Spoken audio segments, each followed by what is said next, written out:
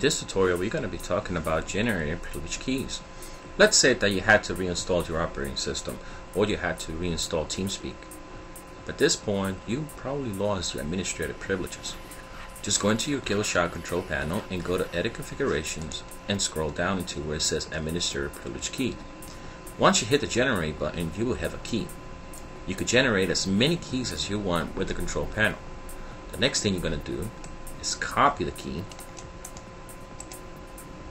and then go into the Teamspeak Connections, Connect, and on the lower part menu, one-time privilege key, you're going to paste the key and hit Connect. It's that easy. If you have any questions, please contact us through livehelp@guildshot.com, or you could email us at support@guildshot.com.